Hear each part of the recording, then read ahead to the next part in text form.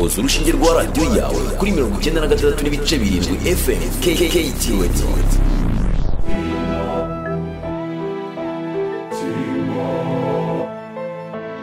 Radio is the most prominent mass medium for the people in Rwanda. There has been a boom of radio stations in Rwanda since 2004, when the country's media was liberalized. Dukomereza no mu gihugu cya Côte d'Ivoire aho ndetse harimo n'umukinnyi ukomeye ya Yature abenshi banamuzi yakina ikipe y'igihugu ya Côte d'Ivoire ndetse n'ikipe ya Man City kinyamakuru cyandikwa mu gihugu cy'Ubwongereza. The country has since moved from having only one radio station to over 30 currently. Radio has contributed to the development of free expression, given the diversity of radio stations in the country. Despite the increase in number, radio stations in Rwanda continue to operate with many technical challenges.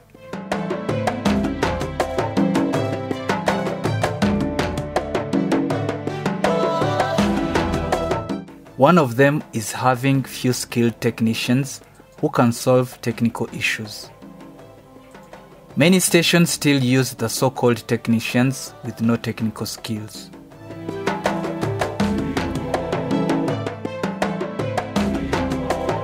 Kigali Today Ltd is a media house based in Kigali with a professional experience in media services. Among its goals, Kigali Today Ltd strives for the enhancement of capacity and skills for radio technicians. The media house is conducting a hands-on training meant for radio technicians working for different stations in the country.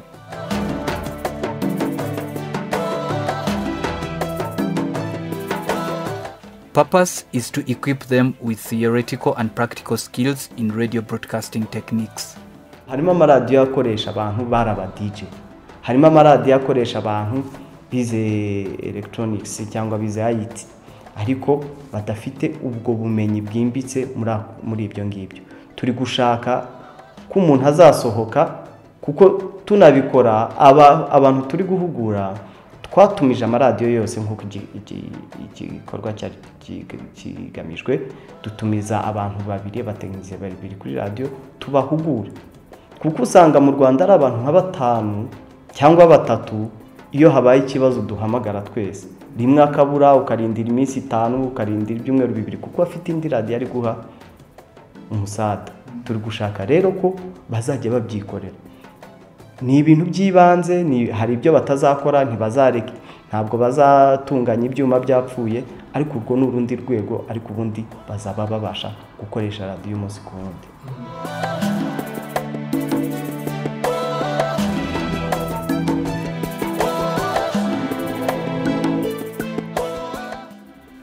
The training is being conducted in conjunction with the Workforce Development Authority, WDA, RURA and the Media High Council.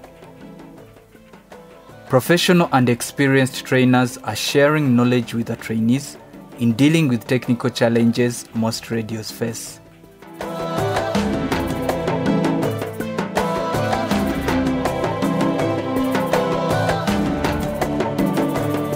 Murunziza Innocent is the head of the technical department at the Rwanda Broadcasting Agency, RBA. He paints a picture of the current state of broadcast technicians in the country.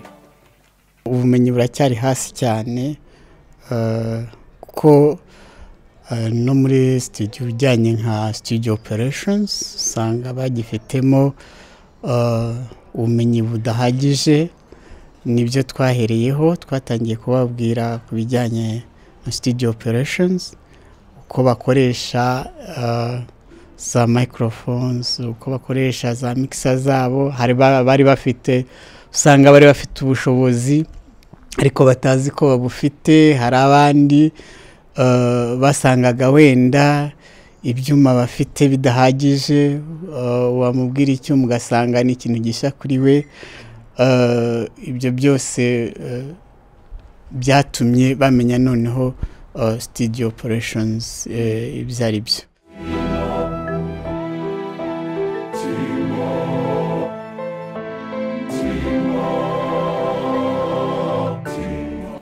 Kigali Today Ltd has a training center well equipped with needed training facilities, including radio studios, transmitters, and other accessories.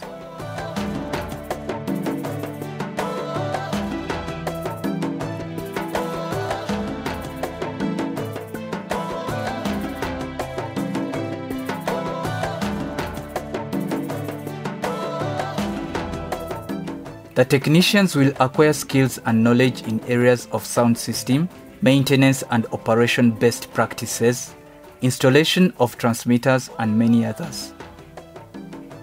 Technicians have welcomed the initiative, stressing that the training has come at the right time. Umutekinisiye aba akeneye amahugurwa kuko uko iminsi igenda ishira niko ikoranabuhanga rigenda ritera imbere, kandi umuntu aba akeneye kugira ngo yongere ubumenyi akurikije aho ikoranabuhanga rigeze. Ubumenyi nari nsanganwe ninongeraho ubwo ngiye gukura ahangaha bizamfasha gukora akazi kanjye neza kandi dushe kukanoza, kuko nasanze hari byinshi bishyashya nari nkeneye kumenya kugira ngo mbyongere kuri bya bindi kugira ngo ndusheho gutyaza ubwenge kandi noza akazi nshinzwe. Twese uko tubikora tuba twarize ibintu by'itumanaho cyangwa ibya electronique, ariko ntago tuba twarize ibiri specifique ku maradiyo, kandi amaradiyo menshi ari kuvuka ubu ngubu ntago ari ibintu byahozeho ku buryo abatekinisiye babyumva ari bakeya. Rero umuntu yajyaga muri no mwuga bigasaba ibyo nakwita kwirwanaho, nta bumenyi buri specifique kuri ibyo bintu ugiyemo. Rero abatekinisiye benshi niko tumeze, ku buryo dukeneye amahugurwa ku buryo adufasha no kumva neza ibyo turi gukora.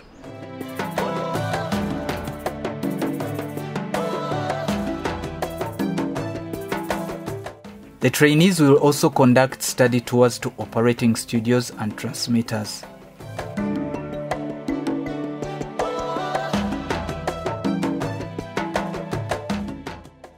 For the past years, there has been a problem of frequency interference among radio stations due to lack of technical know-how among technicians.